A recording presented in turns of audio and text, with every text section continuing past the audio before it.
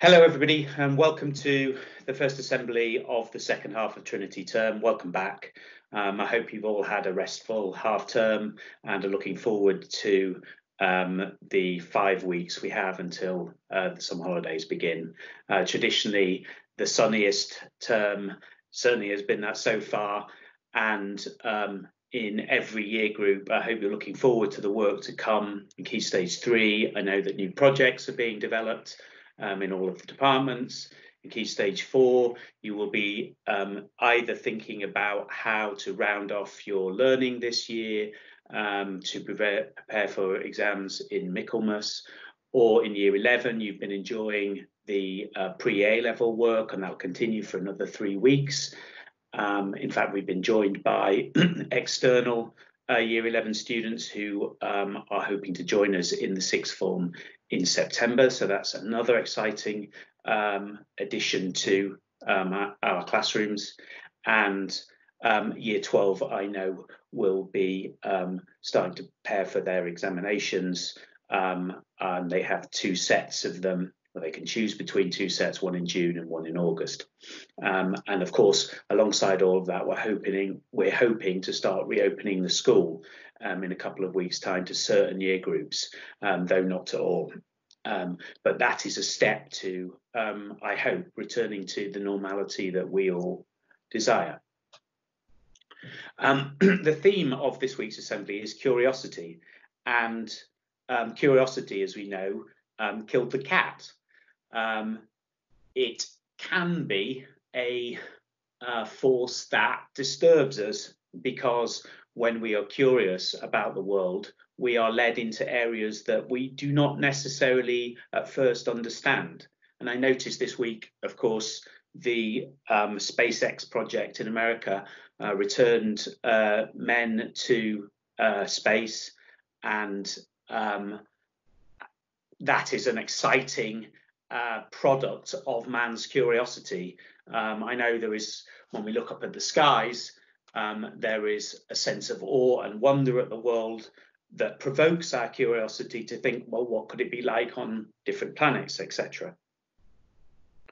But the curiosity I'm interested in is not necessarily that most expansive and awe-inspiring sort that we can get when we look at blue vistas and horizons.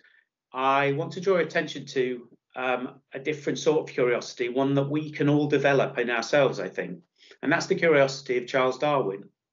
Of course, everybody knows about Darwin's voyage on the Beagle and his great discoveries about animal life on this planet.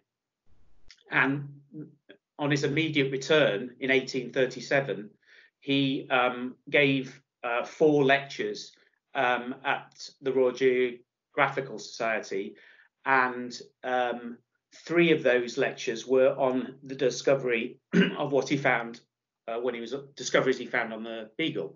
This, of course, would lead to the publication eventually of The Origin of the Species. But the 4th lecture he gave was the wonderfully titled Formation of Vegetable Mold Through the Action of Worm. And I really like this title and this idea because of what it tells us about curiosity. What had happened was, even though Darwin had been all around the world, he became interested in the idea of what worms do in the ground outside all of our houses. He, in fact, had been walking with his uncle, Josiah Wedgwood, he of the pottery fame. And Josiah had said to him one day when they were walking, well, look at that waste field over there. We had thrown the remains of our factories, i.e. lime and cinder, on this waste ground a number of years ago. But now that waste ground had transformed itself by itself into fertile loam. And Josiah Wedgwood said in passing, I suppose worms have done this, because no man had cultivated the field. But rather than thinking that's just an everyday observation, Darwin wanted to think much harder about what that meant. I mean, what the worms were actually doing. I.e., Darwin was always imaginatively able, with his curiosity, to think about causation, what could not be seen, what had happened under the earth, literally what our eyes could not see, and what had been happening for thousands of years, things that the worms had been doing that we could not see, i.e., he was interested in the origin of things. And Darwin's curiosity led him to fantastic conclusions, of course. The most famous will be the evolution of the species. Again, something we now habitually take for granted. Oh yes, evolution. But those observations are radical. They're not simply radical for science, and they're not simply radical for religion at the time. They were radical for every discipline, every academic discipline, in fact, for the way in which we all look at the world. Because when Darwin looked at that field, he realized that worms, he calculated the number of worms in a field of a certain size, and he realized that in 8 years, worms on their own could transform a field into fertile soil 12 to 13 inches in thickness. And furthermore, his curiosity led him to see that worms are in fact essential to our world and in fact essential to man. In the old story, pre-Darwin, of course, man is the protector and steward of the earth. But one of the conclusions of Darwin's curiosity about worms is that in fact man is a poor copy of the worm, because the worm is both a brilliant geologist and a brilliant farmer. This is both a shocking conclusion of his curiosity because it overturns hierarchies. And that's what it did to all of our thinking, whether in physics, whether in maths, whether in philosophy, whether in history, whether in geography.